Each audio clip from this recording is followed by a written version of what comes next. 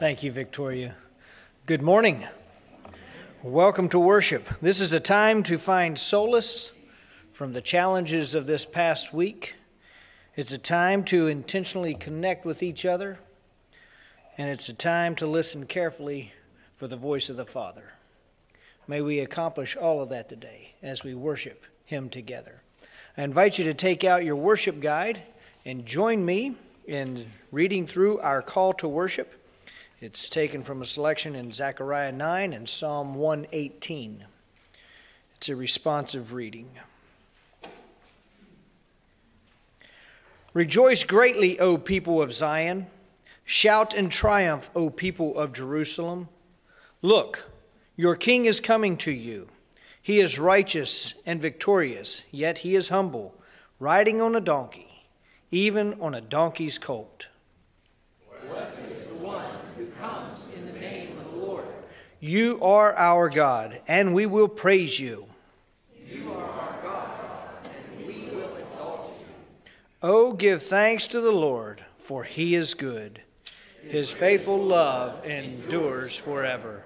Father, we have gathered here in your presence to worship you with one heart and one voice, and we ask that you would speak to us as your people and change us into who you want us to be. Empower us for the challenges of this week, and would you receive our praise and worship of you as a worthy offering of everything we are. We give this time and ourselves to you. In your name, amen. Well, we do celebrate this morning the love that God has for us. It's a love so amazing that it's worth singing about, and we're going to do that together now. If you would take out your hymnal, that's the red book that you can find underneath of the seat in front of you. And would you turn with me to number 185? 185, When I Survey the Wondrous Cross. And if you're able, would you stand with me as we sing together this morning?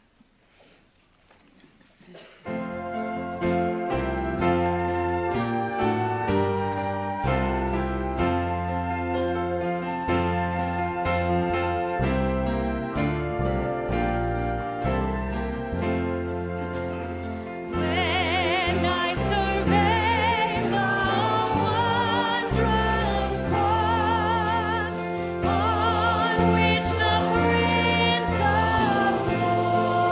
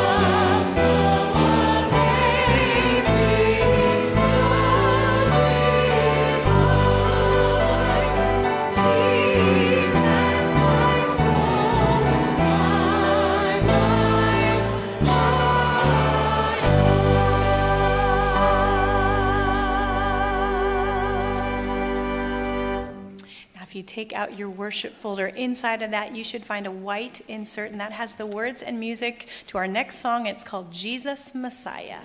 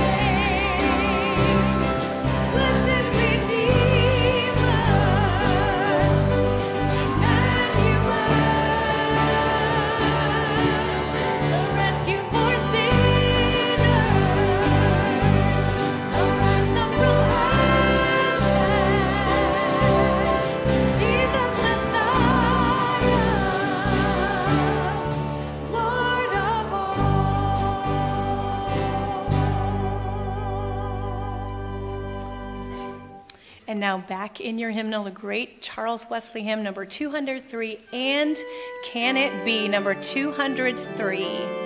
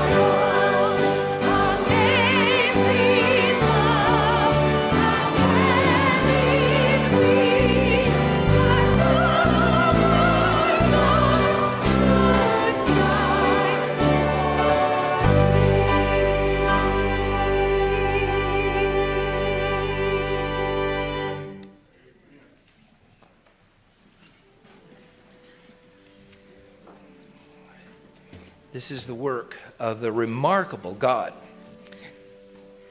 that we worship today.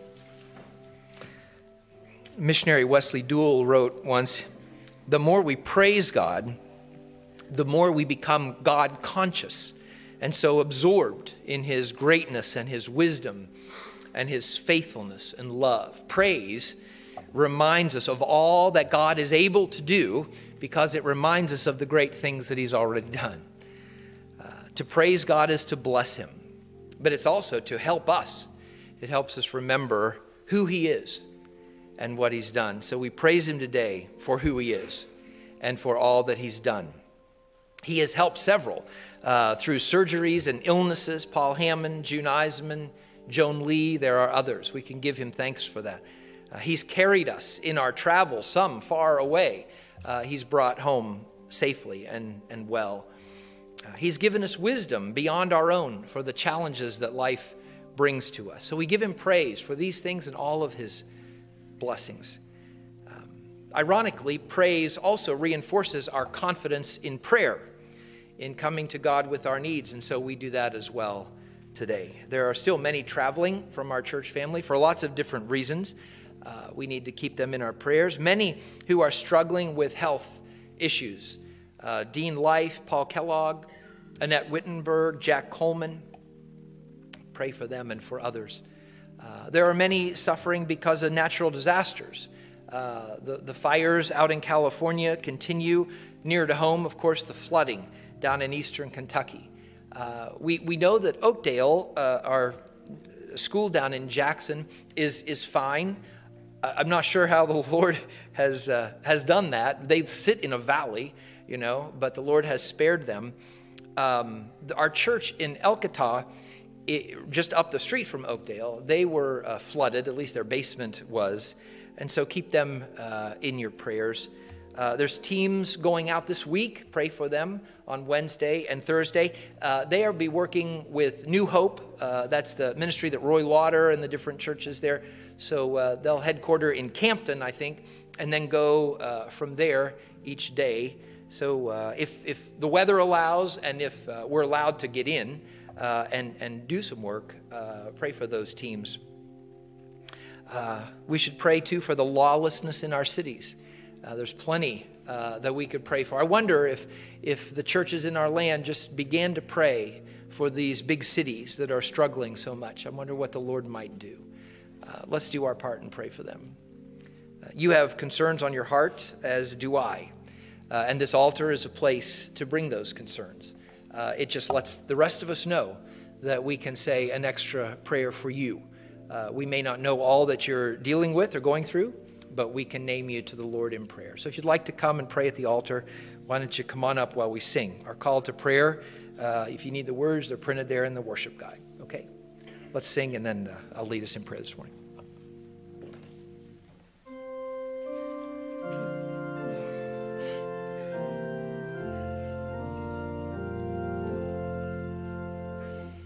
While we are waiting, come.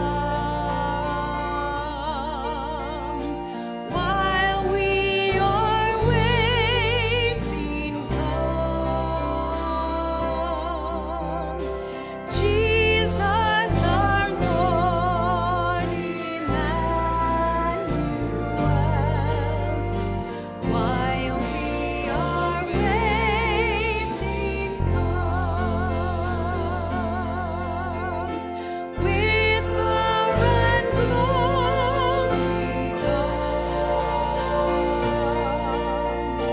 with power and glory,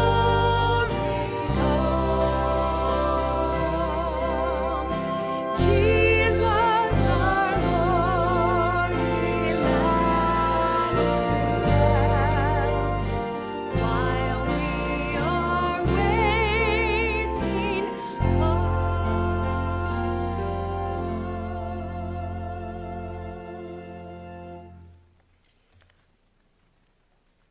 Let's pray together.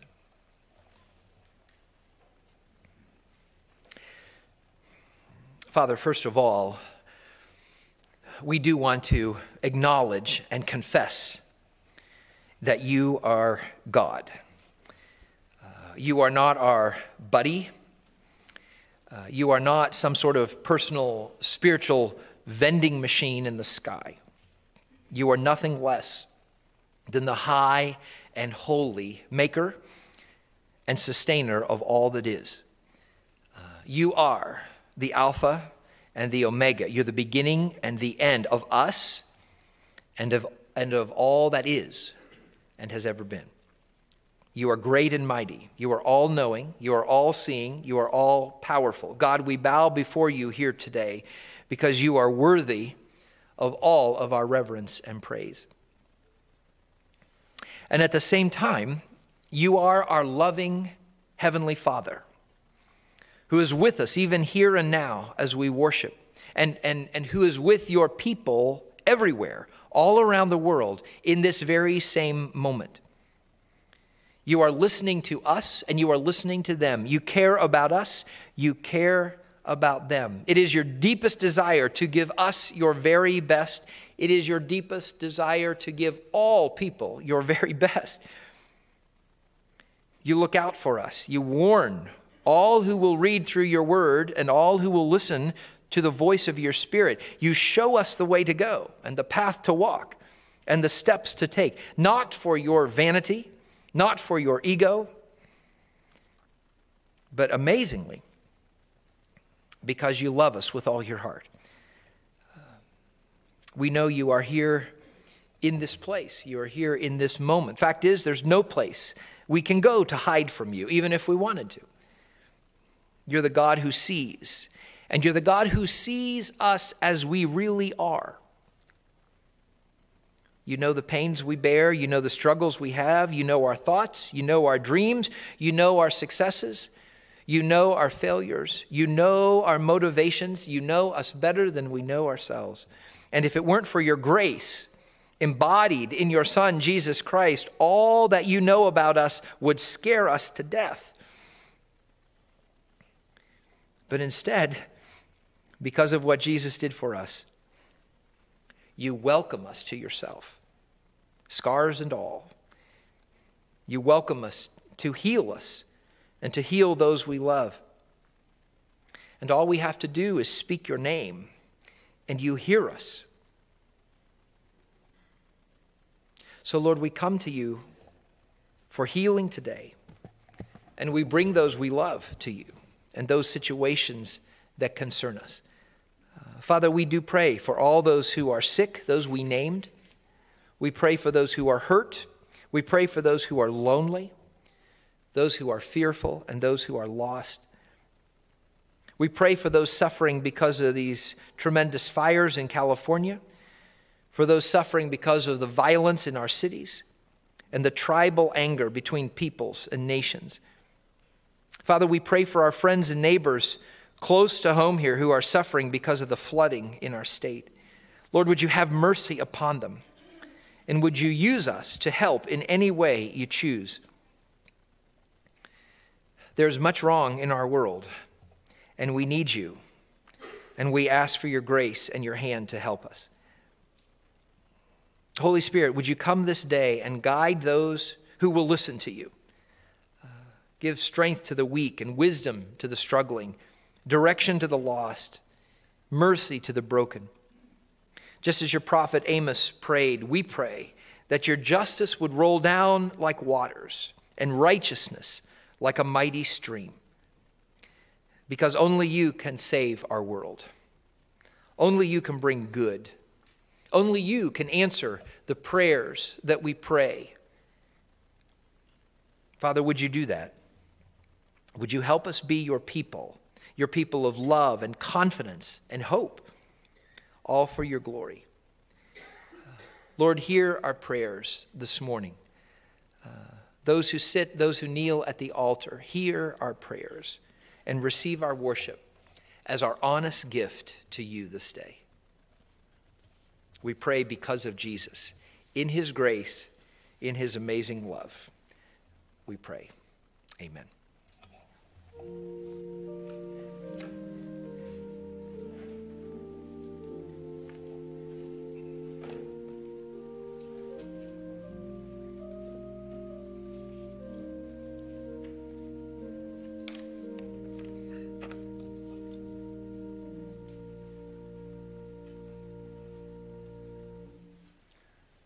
Good morning.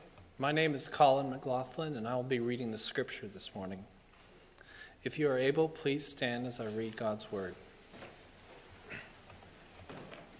The scripture is from Jeremiah chapter 2, verses 1 through 13. The word of the Lord came to me. Go and proclaim in the hearing of Jerusalem, this is what the Lord says. I remember the devotion of your youth, how as a bride you loved me and followed me through the wilderness, through a land not sown. Israel was holy to the Lord, the firstfruits of his harvest. All who devoured her were held guilty, and disaster overtook them, declares the Lord. Hear the word of the Lord, you descendants of Jacob, all you clans of Israel. This is what the Lord says. What fault did your ancestors find in me that they strayed so far from me? They followed worthless idols and became worthless themselves. They did not ask, where is the Lord who brought us up out of Egypt and led us through the barren wilderness, through a land of deserts and ravines, a land of drought and utter darkness, a land where no one travels and no one lives? I brought you into a fertile land to eat its fruit and rich produce. But you came and defiled my land and made my inheritance detestable. The priests did not ask, where is the Lord? Those who deal with the law did not know me. The leaders rebelled against me. The prophets prophesied by Baal, following worthless idols. Therefore I bring charges against you again, declares the Lord, and I will bring charges against your children's children. Cross over to the coasts of Cyprus and look. Send to Kedar and observe closely. See if there has ever been anything like this. Has a nation ever changed its gods? Yet they are no gods at all. But my people have exchanged their glorious God for worthless idols. Be appalled at this, you heavens, and shudder with great horror, declares the Lord. My people have committed two sins. They have forsaken me, the spring of living water, and have dug their own cisterns, broken cisterns that can hold no water. The word of God for the people of God. Thanks be to God. Children, this is your time if you want to join me up here.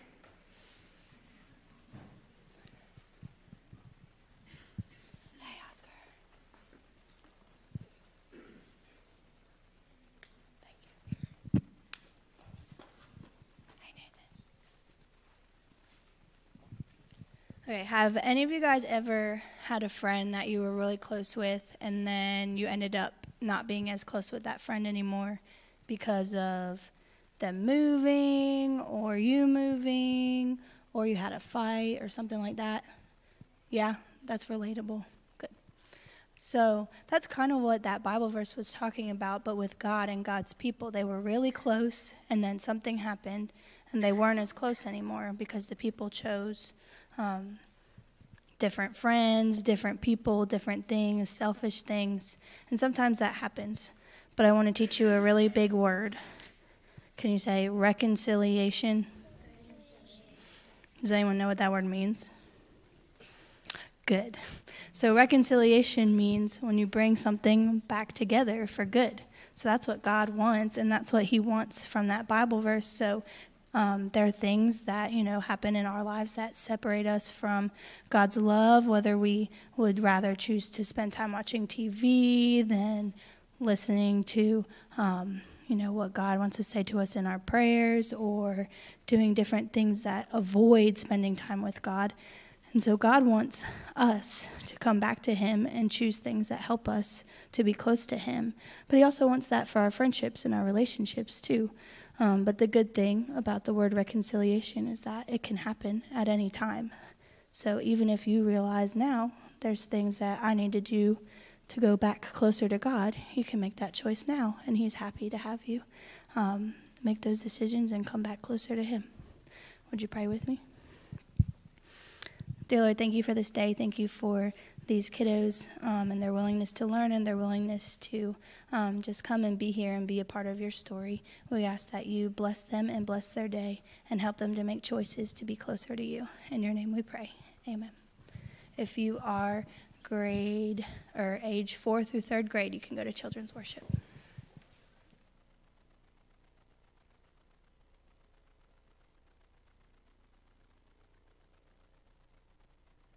Like to have one from every family every week. Let us know how we can be praying for you and what joys we can be celebrating with you and your family as the week goes through. You can drop that completed card in the offering boxes out in the foyer when you leave here this morning.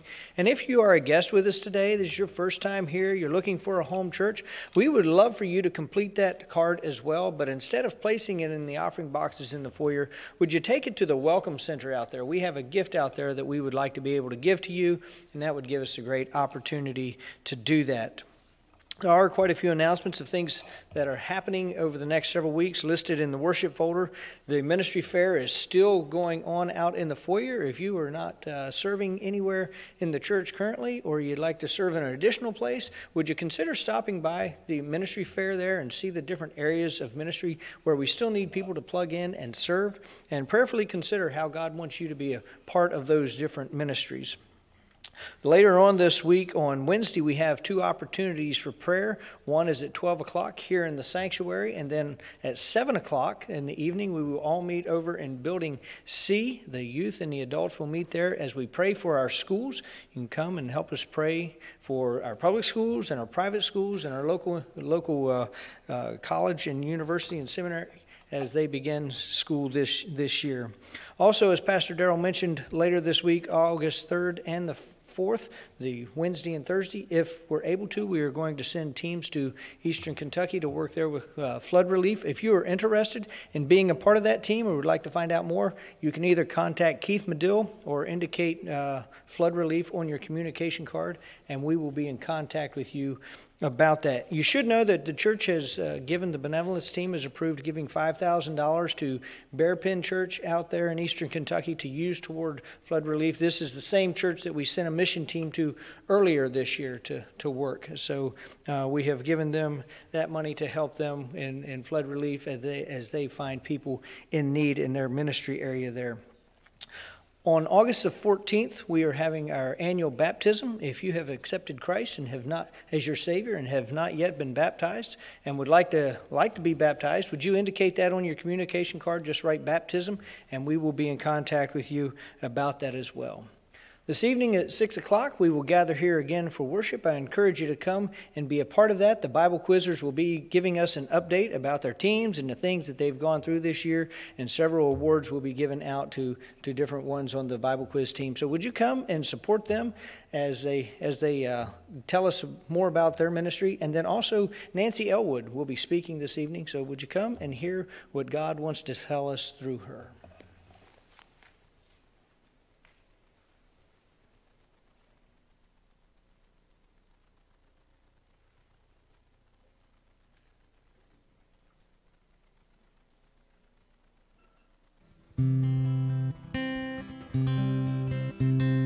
Lord is my light and my salvation. Whom shall I fear? Whom shall I fear? The Lord is my light and my salvation. To you I'll be near. To you I'll be near. Though hosts camp against me, still my heart will not fear. Though the war be against me, it's your voice I will hear. And in the day of trouble, you will answer me, setting my feet high on a rock above my enemy. The Lord is my light and my salvation. Whom shall I fear? Whom shall I fear? The Lord is my light and my salvation. To you I'll be near. To you I'll be near. One thing I will ask of you,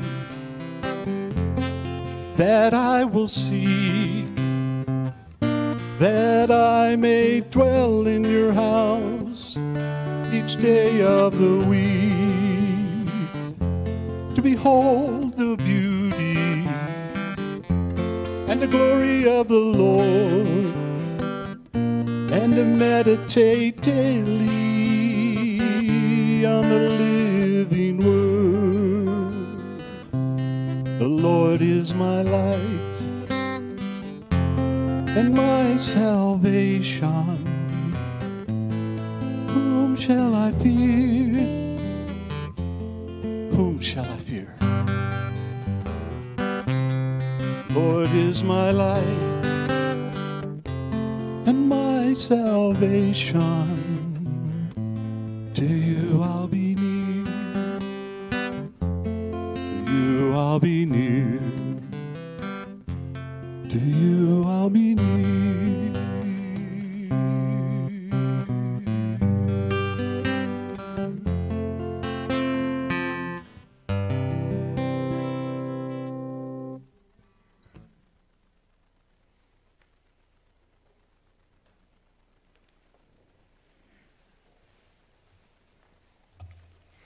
Thank you, Kevin.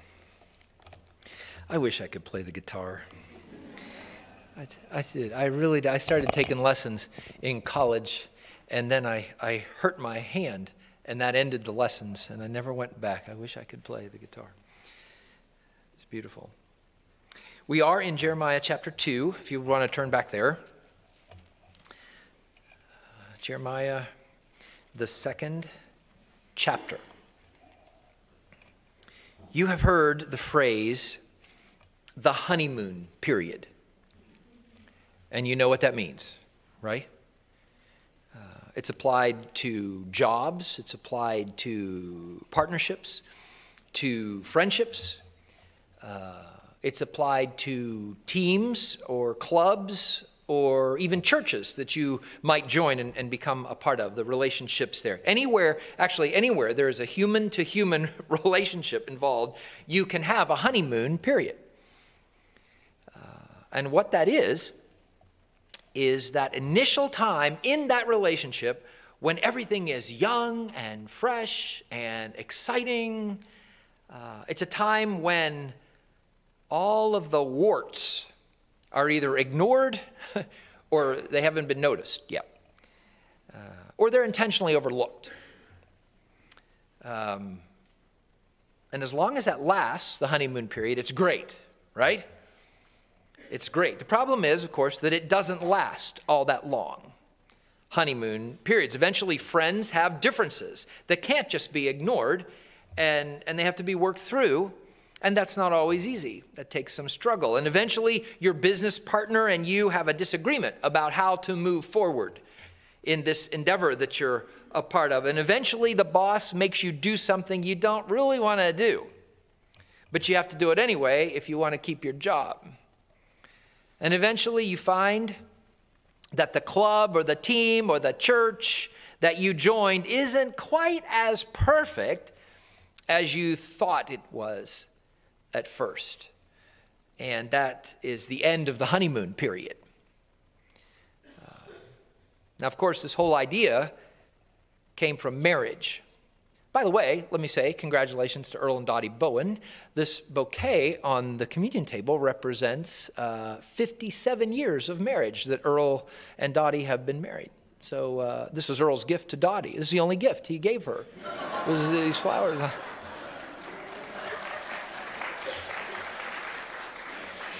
And the honeymoon isn't over yet, right? Well, it might be now, but it isn't over yet. The whole idea of the honeymoon period, it comes from marriage, where the actual honeymoon ends, and the couple comes back to normal life. Life that is not all mountains and beaches and candlelight dinners and exotic loveliness, right? And in that normal life, when that couple begin running into problems, that's when the marital honeymoon can end. You've heard the old joke about the stages of marriage as they relate to the wife having a cold, right? Here's a vivid description of the end of the honeymoon. Okay? In the first year of marriage, when the wife gets a cold, the husband responds to her illness like this. He says, "Oh, sugar dumpling, I'm worried about my baby girl. You have a bad sniffle, so I'm going to carry you to the hospital so you can get a checkup and get some rest there. And listen, I know the food is not going to be very good there at the hospital, so I'm going to bring you every meal from the really nice restaurant right down the street." That's in the first year. In the second year of marriage, when the wife gets a cold, the husband says, "Darling, I don't really like the sound of that cough, so I've called Dr. Miller. He's coming here. Now you go on to bed, and I'll just take care of everything." In the third year, when the wife gets a cold, "Honey, maybe you need to lie down because there's nothing like some rest when you feel badly. So I'll bring you something to eat. Do we have any canned soup in the house?" In the fourth year, "Now look, dear, be sensible. After you've fed the kids and done the dishes and cleaned the floor, you better go lie down." The fifth year, "Why don't you take a couple aspirin?" The sixth year, "I wish you'd take a pill or something instead of sitting around barking like a seal." The seventh year, "For Pete's sake, stop sneezing. Are you trying to give me pneumonia?" That's a picture of a honeymoon that has ended, right? There's another picture of an ended honeymoon here in this passage of Jeremiah. And to understand it, you have to understand a little bit of the scene. In Jeremiah's day, Israel had long been split into two separate nations, northern kingdom, southern kingdom. The northern kingdom had already fallen. It had been taken over by the Assyrians in 721. And Judah, the southern kingdom, Jeremiah's home, was a mess. And it was in danger of falling itself to a foreign power. You can read all about that in 2 Kings 22, 2 Chronicles 34.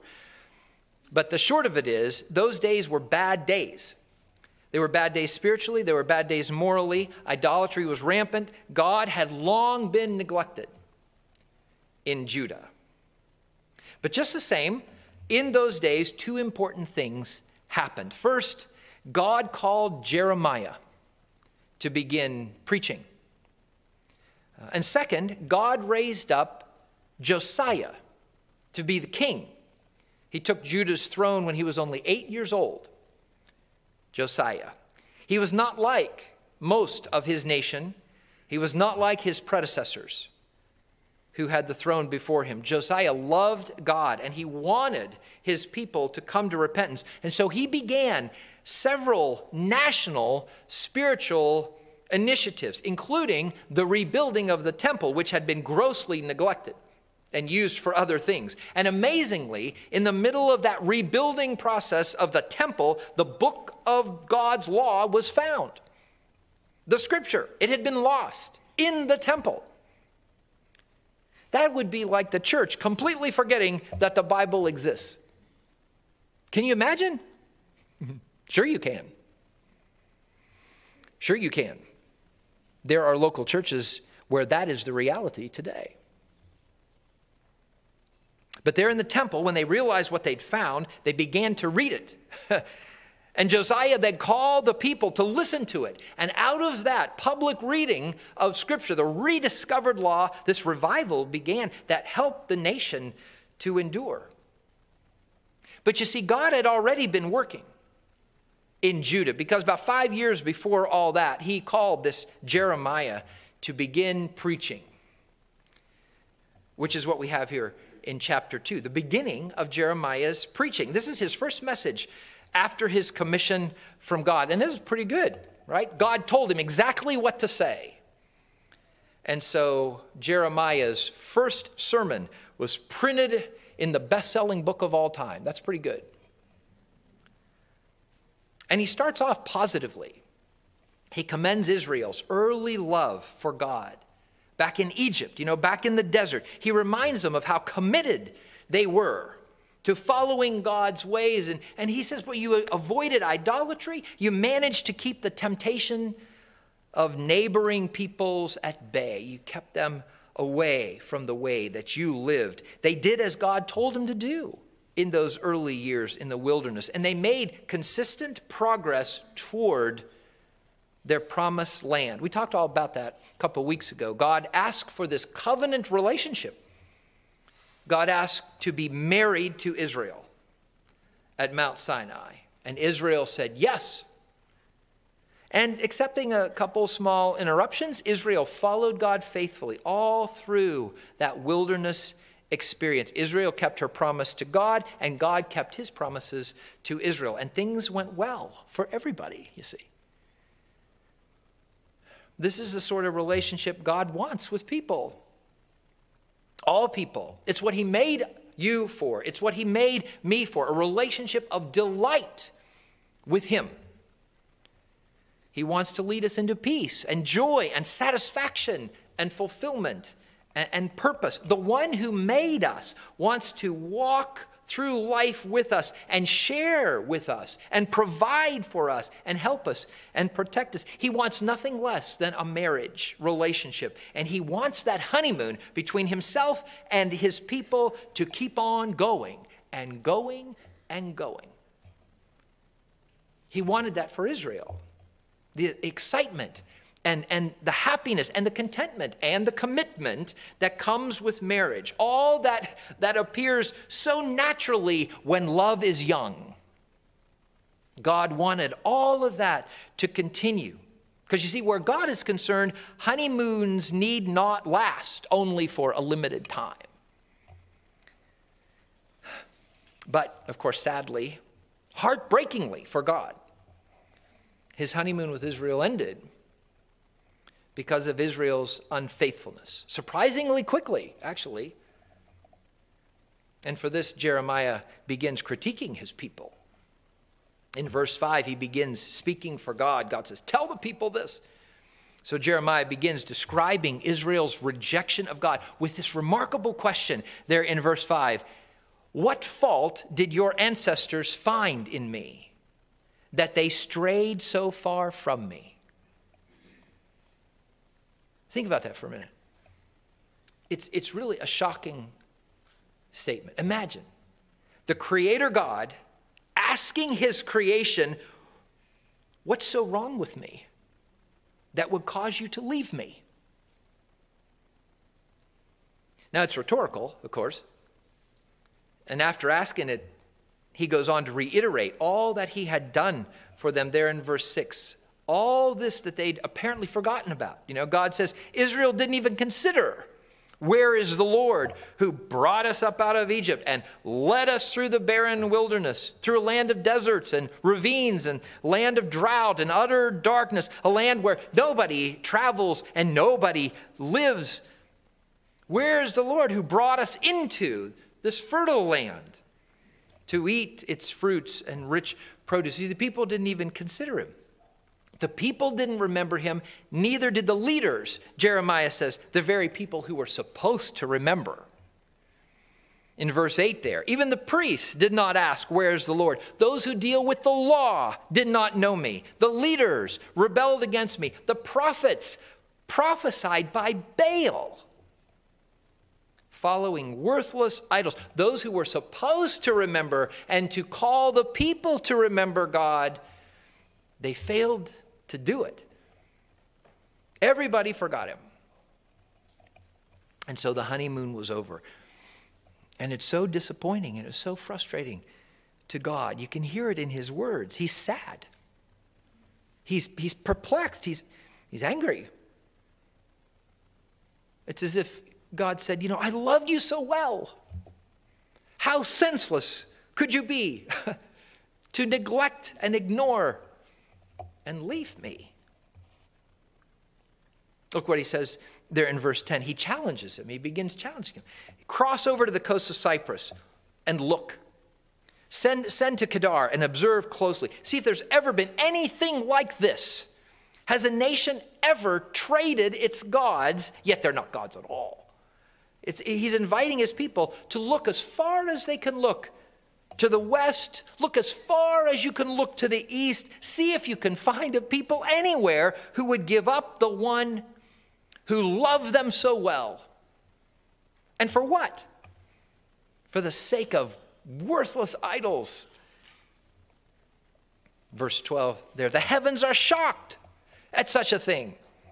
They shrink back in horror and dismay over such. So unbelievable it is, you see, that a people would walk away from their first love, from the love of their youth, the love who had been so good and so faithful. They would walk away from him. And for what? For nothing. For worthless, powerless statues, idols. In Israel's giving up of Yahweh, they'd made an absolutely terrible trade, you see. Do you know what people say the worst trade in the history of sports was? In January 1920, the owner of the Boston Red Sox, Harry Frazee, traded Babe Ruth to the New York Yankees for $100,000 and for the ability to secure a $300,000 loan to finance a musical. The title of the musical was No, No, Nanette. Anybody remember it? Of course you don't. It was a colossal flop. But you've heard of Babe Ruth, haven't you?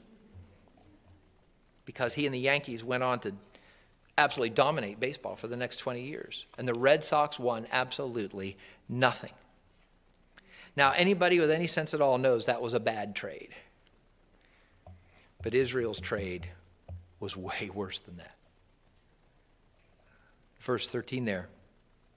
In what Israel did, God says, my people have committed two sins. They have forsaken me, the spring of living water, and they've dug their own cisterns, broken cisterns that can't hold water. Two sins. They forsake the true God. They invented their own God. They traded the spring of living water, he says, for cisterns that they had to create, and cisterns that would never work. Now, can you see the power in this description? God, Yahweh, Israel's first love. Jeremiah names him here for the very first time the spring or the fountain of living water. That is familiar to us because of these words in Jeremiah. But that's who God is. That's who he was to Israel. It's sort of like the overflowing cup in Psalm 23, you know. God is the creator of water. He's the provider of water. He's where water and everything else comes from. It flows out of him without any work at all on our part. That is Israel's God. But they rejected him and they traded him for cisterns. Now, you know what a cistern is? It's a tank that holds water, usually underground. It has to be made, first of all, and in Jeremiah's day, they chiseled them out of rock. So it's not an easy thing to make. So first somebody first has to make it, and then water that has to be found somewhere has to be transported to where the cistern is, and then dumped into the cistern or pumped into the cistern for storage. And then when the water is needed, it has to be pumped out of the cistern again. You see the difference in this image. Water just flows from a spring, from a fountain. A fountain requires nothing of us. But a cistern is a man-made container for water that we have to find. Israel made that trade. A spring for a cistern. And a broken cistern at that. A cistern that wouldn't work. Wouldn't hold water. Now that's a clear enough image for us, but it was even more startling for Jeremiah's original hearers because, you know, they were people who lived in a semi-arid land. Water was prized there and thirst was very common. So how utterly absurd of them to trade the source of all that is precious and rare and life-giving in order to have to cut themselves cisterns and then find themselves water to fill them.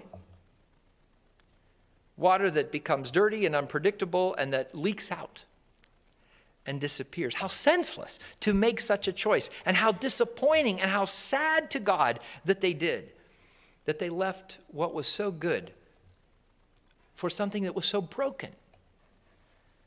How disappointing and sad to God that they gave up a way that works for a way that doesn't work.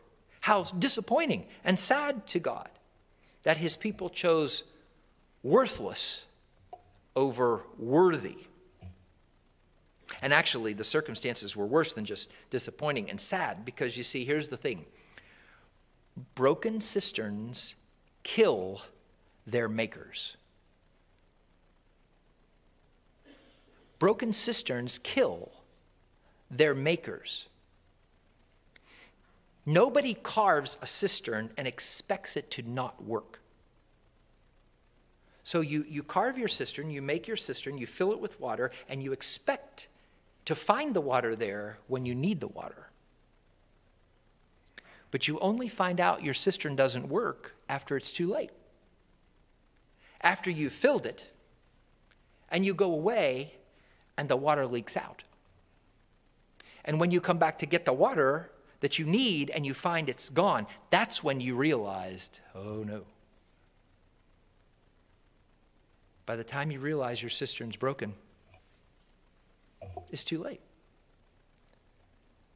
Broken cisterns kill their makers because they can't provide the water they need when they need it. Broken cisterns also disappoint those who search, because broken cisterns promise more than they wind up being able to deliver. People come to them expecting to find water there, but when they open them, they find dust. Broken cisterns kill those who make them, those who trade for them, and they disappoint those who search for water, but more than water. Those who search for truth. Those who search for this thirst that they have within them to be quenched. I'm missing something in life. What is it? I'll look here because it promises, this cistern promises to give me what I lack. And they look and they try it and it's empty. God's people had traded the worthy for the worthless. And Jeremiah says there in verse 5, in that choice, in their trade, they became worthless themselves. What's that mean? It means that when someone trades God in for useless knowledge, useless wisdom, useless principles, useless morals, not only does that person himself or herself self-destruct, but anybody who comes to that person looking for wisdom or knowledge or anything else, they don't find it. They don't find it. They fail as examples, they fail as teachers, they fail as leaders because they've got nothing of substance to offer, you see. And when that happens to leaders, they put whole families, whole churches, whole communities, and whole nations at risk. Everything becomes warped. Nothing works right. Truth is skewed. Principles are diminished. Priorities are misplaced. And everybody begins to be affected. Everybody begins to suffer. Trading away Babe Ruth ruined the Red Sox for decades. Trading away God ruins individuals and families and communities, nations, potentially for ages and ages. Israel experienced it. Israel is a perfect example of it. They experienced this sort of progressive deterioration, down and down. She fell further and further and further into sin and all the despair and all the suffering that accompanies sin. And she didn't even realize it. Israel didn't realize how bad off she was. Jeremiah was shocked at the blindness of these people, at how mindlessly and thoughtlessly and yet passionately they chased after broken cisterns. Things that didn't work. Things that were contributing to their own destruction. Does that not sound so much like our nation and our culture today? how passionately our world pursues the eradication of God. And in doing so, we are desperately trying to build our own cisterns that will surely kill us and all who come after us. And how wise so many think they are in their attempts to do things that are so foolish. In his book, Murder in the Cathedral, T.S. Eliot observes how only the fool, fixed in his folly, may think he can turn the wheel on which he turns. Now, you ready for some good news? God used Jeremiah and God used Josiah to bring at least a partial awakening to Israel about her situation. It wasn't a great awakening, but it was a good awakening. So we might wonder, will there be a Jeremiah and a Josiah to help us? It's hard to say. We can't say. The better question might be this. You want to ask a question? Ask this question. Am I personally chasing after with all my heart the fountain of living water, or am I wasting my time building leaking cisterns? In my life, in your life, in my life, in what I think, what I value, in my priorities, have I traded the fountain for a broken cistern? Am I chasing after other lovers? Or am I embracing the love of my youth, the one who loved me so well? There's only one way that works. There's only one path that leads to success eternally. Stay faithful to Jesus. Stay faithful to his ways. Stay faithful to the love you enjoyed with him when you first met him. If you've strayed from him, return to him while you can. Today is the day of salvation. If you have strayed from him, return to him. He will receive you. And he will, once again, give you living water for your good and for his glory. Father, thank you for this word that you gave to Jeremiah that still speaks powerfully today. Thank you for the grace that we see in all of this. Even then, you were calling your people back to yourself. You were inviting them, and the same is true today. You invite us to yourself. Those who have walked away from you, those who have made a bad trade somewhere back in their life. Lord, would you help us to stay true to you, to our first love, and help those who have made a bad trade to return to you. Thank you for the mercy and the grace that you've made available to us that makes redemption possible, that makes the undoing of bad trades possible, so that we can live truly with the spring of living water. In Jesus' name, amen. We're going to sing a couple verses of a song. I don't know which one. I presume Rose will tell us in a minute. But if you have made a bad trade and you would like to return to Christ, this is your opportunity. You can come kneel at this altar. You can make an altar where you are and ask the Lord to restore you. But don't give up. Don't give up on that bad trade. Okay? Today's the day that it can be made right. Number 364 is our song of response. My Jesus, I love thee. We'll sing all the stanzas that are marked with the little arrows beside of them. It's 1, 2, and 4. 364, if you can, would you stand with me as we sing it?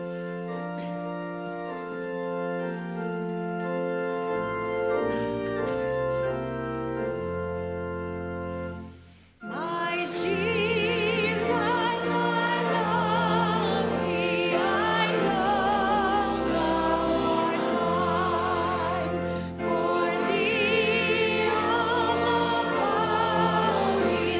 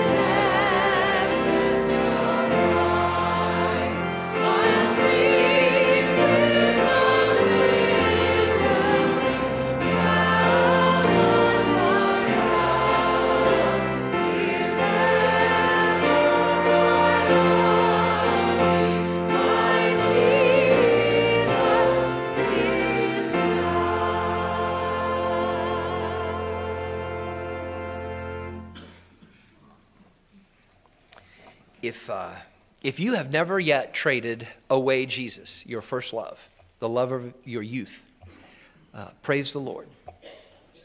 Praise the Lord. And may that love and that commitment between you and the Lord always be a honeymoon. Okay? If you have traded him away, I urge you, get rid of the empty cisterns in your life. Repent of that sin and ask Jesus to return to that place of first love. And if you've never yet received Jesus, would you today be sure that you do today invite him to become that true and first love? The Lord is faithful. He never forsakes his own. Never forsakes his own. Thanks for coming to worship. The Lord bless and keep you.